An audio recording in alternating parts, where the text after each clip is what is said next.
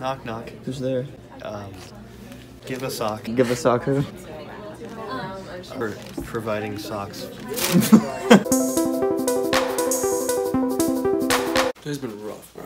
It's been the saddest thing today. The fact that our room is always a mess. This thing's been here since the Super Bowl. Yeah. Literally. Like, it has not moved. I literally told Josiah, I was like, Josiah, just throw it out. Like, we can make new queso. Oh no, like, I still use it. And now this queso will be here for another 4 days. Look at that thing. Would you eat that? Probably not. Wait, what are you making right now? I'm making some ass noodles. Why do they call it ass noodles? Smells like ass. Ooh. It tastes like, I call them booty nudies. No, you don't. I call them booty babies. They smell like booty, but they don't taste like booty. You can just say ass. Well, I don't cuss, ever. I haven't ever cussed in my life. Remember that one time you said the F word? Oh, Spin that shit. It's 1,000. Spin that shit.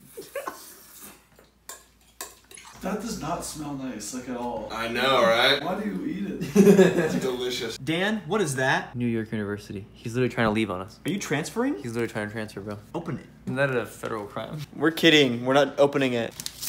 Ooh, his application was denied. He's not smart enough to get into NYU, bro. Who am I kidding?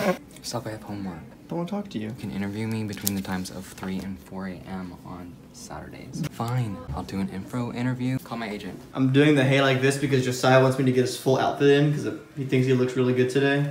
Hey.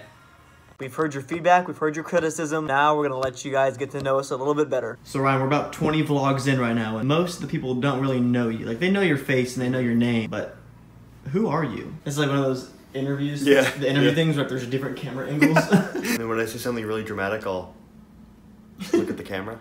If you were in 127 hours, would you cut your arm off and eat it, or would you just cut the arm off? First off, he didn't eat it.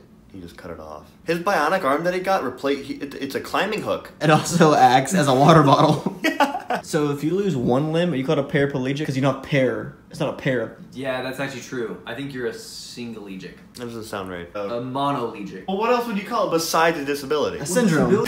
Oh, it's like Incredibles. Like Aquaman. See in The Incredibles? He's got hypothermia. That's Freeze, dude. I think you're thinking of Freezies, and they have those at movie theaters. Those are icy.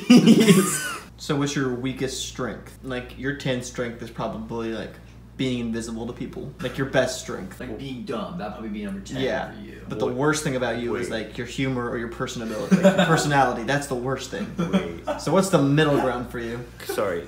Go back.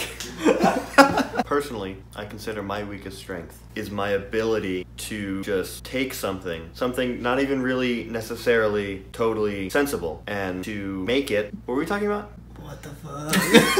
So what happens during Muck Week for you, Ryan? I wake up, I put on black, I get sad. But not to wallow in my own self-pity, but it's more of a time for reflection and self-doubt. Realization that suffering is all we will ever endure. I'm trying to think of a funny way to say Despacito. Yeah. I believe it was the great philosopher Despacito that said, all we do is doubt, but I counter, and I say all we do is suffer. We have like 15-year-olds watching this, right? I can't put that in there. Life is full of doubt, and you will suffer because of it. Yeah, on that note, I think I'm going to cut Ryan's interview a little bit short.